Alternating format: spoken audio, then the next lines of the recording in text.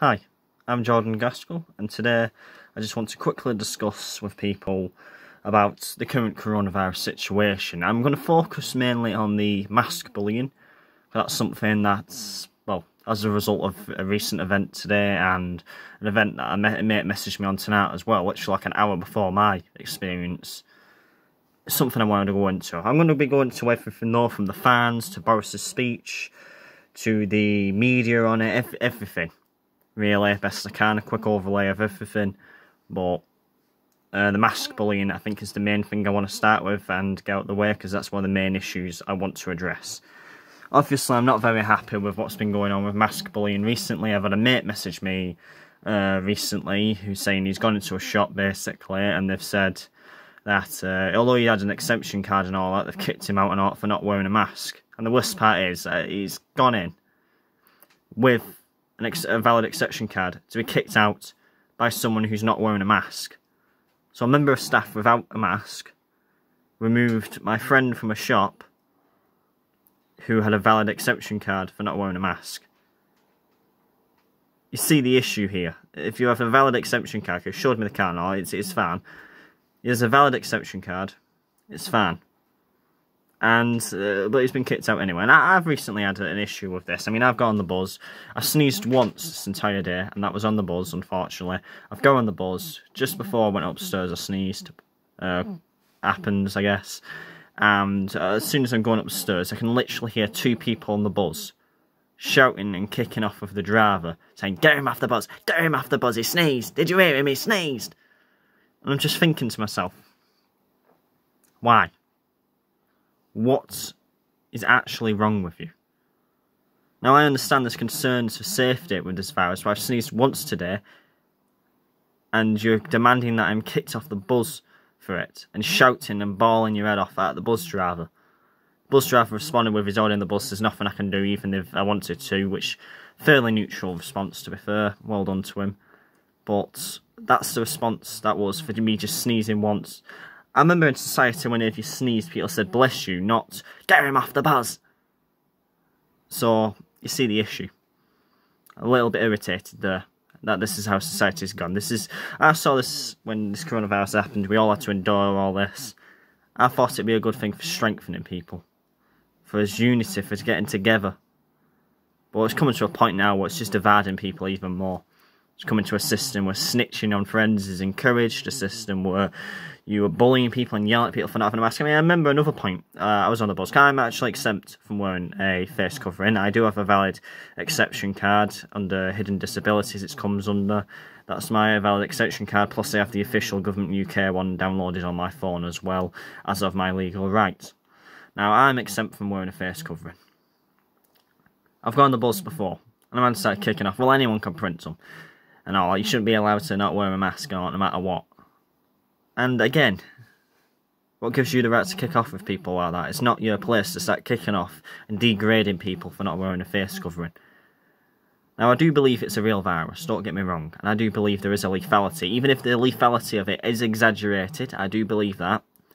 I mean, with the media, a man could literally get hit by a train when they say he died of coronavirus at this point. The reason why all the other diseases, heart attack deaths and all that went down is because of the fact that, well, yeah, everything was coronavirus all of a sudden. I believe it is harder to distinct the coronavirus because the symptoms are literally as common as the symptoms for a common cold. But it's not a valid reason really to, start bullying people and fining people and all that just for having a chance of them having the virus. There is the possibility that they may have the virus, yes. There's no reason to start bullying people into it, and the media have exaggerated it to be a lot more deadly than it actually is, I'd say.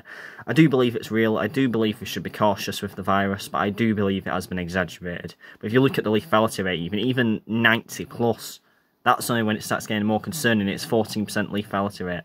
And if you're under 18, your lethality rate's probably looking about 0.3 chance of death. So that's 97.7% of people surviving who are under 18. You've got a higher chance at times, seriously, of just being hit by a buzz or a heart attack. For even when you get older, your chances of death are still a lot more likely to so many other things it could be. The media have exaggerated it, and I'm not very happy with how the media have scared everyone with this virus.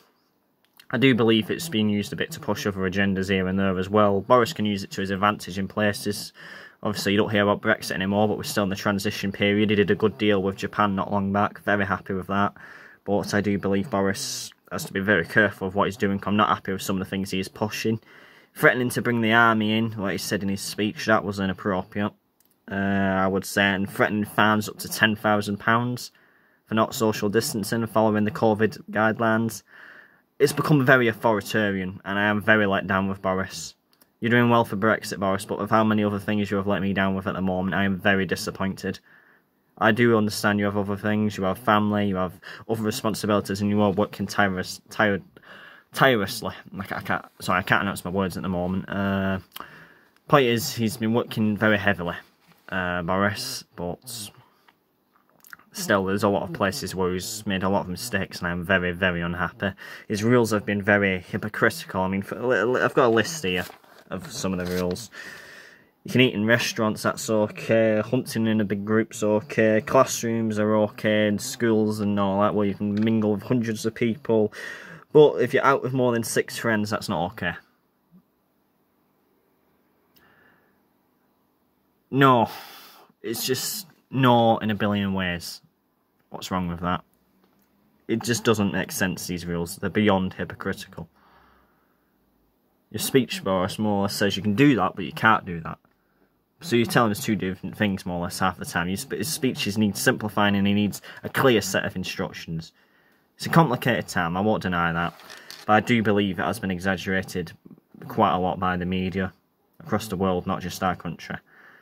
Well, nevertheless, it is a real virus, and we should be cautious. In terms of masks, I don't feel like you should be fined for not wearing them, and the restrictions. I mean, the buzz rule to begin with, when there was in the main situation with the virus, you didn't need a mask on a buzz. What now you do. When it was in the main first lockdown, you didn't until after the lowered restrictions. Didn't make sense. Okay, it didn't make sense.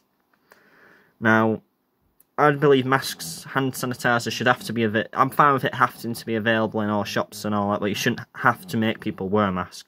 Having all shops forced to have paper masks not available when they go in, I can live with that. Hand sanitizer, you have to put on, I can live with that even. But forcing people to wear them, and if they don't, they get a fine, not right. Have mass availability of these items, but do not enforce them. I do believe these fines as well, because Boris, you have done damage to the economy with how you've dealt with Corona. You've damaged the economy terribly. That's why you're opening restaurants and all that fine, but anything that people need, you know, socially for their own mental health. When it comes to that, obviously you don't open it as much. So the issue is here, you're trying to revive the economy, but at the same time save a few lives. Which I'd rather you be a bit more honest about, but you've just not handled it very well, I would say. I mean, forcing masks and all that is, as I said, it shouldn't need to be done, but fines up to £10,000, it's going to boost your economy back up, isn't it, when people get fines like that. So I do believe you have considered the economic measures of this, and it is quite an authoritarian stance that you've took, and I am very unhappy with it. I believe enforcing masks, in my perspective, is very anti-freedom, and it goes very much against what I stand for. It should be mass availability, but not enforced. Now, let's have a see, is there anything I haven't gone over? So I just got a book here, read all my notes and all, just make sure I cover everything.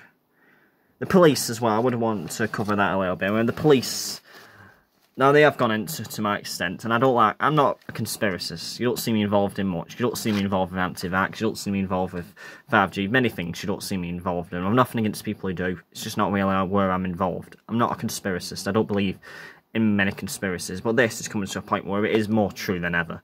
We are heading towards the police state, authoritarian system, where you're saying that you're going to bring in the army if people don't wear masks and stay 2 meters distance from each other, Boris.